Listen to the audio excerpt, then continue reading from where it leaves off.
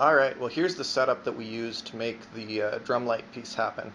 This is pretty darn simple, and I'll just explain to you what we've got going here and what all it does. So the three different elements we have in this is we have the computer that has a piece of software on it that is basically handling all the communication between everything that needs to be synchronized here. We've got a USB to DMX converter right here, and that takes our USB signal here and sends it out as a lighting signal to control our dimmers. And then we have this here, which is an Arduino that is set up to take input from our audio console, so we can take the audio hits from the drums and analyze them and do whatever we need to do with them.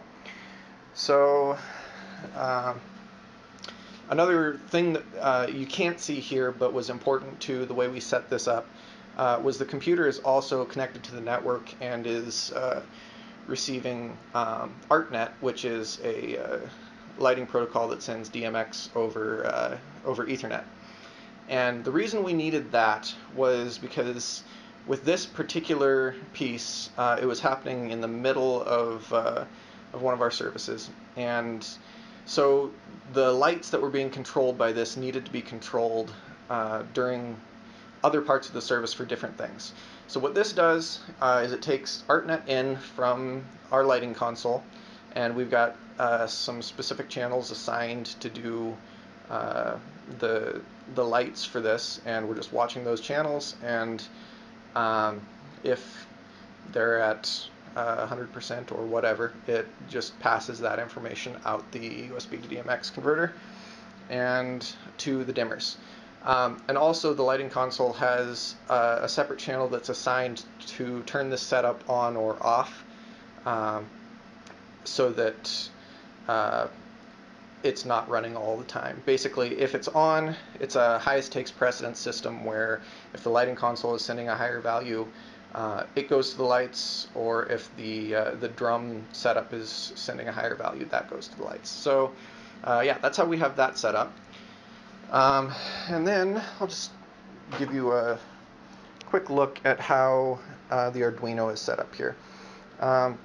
So the way that the Arduino works is you have a whole bunch of input and output pins here, both analog and digital. And what we're using on this is we're using the analog inputs. And we're just taking basically our positive side on these audio connections, and we're going into the analog inputs, and then we've got the negative and the ground, and we're basically taking all of that and just going straight to ground with it. And so that just connects into the Arduino to the analog ports, so A0 to 3 are used for that, and then the ground port is connected to ground. So very simple, and we just soldered it onto a little breadboard here to make it a little cleaner and easier to connect, and yeah, it worked real slick. This also has the Arduino has a little microprocessor on it, and what you do is you send a little program from your computer, you upload it into this, and you use that to process the inputs from there. So yeah, that's basically it. So I'll go ahead and toss all of the information on this up on the internet for whoever wants to use it. The software will be up there, the code will be up there, and then the code that gets uploaded to the Arduino, I'll post that as well. And I'll see if I can get a diagram of how we wired this. Like I said, super simple. This whole setup cost us maybe $120 to put together. The Arduino, I think, was $60, and the USB to DMX converter was about the same.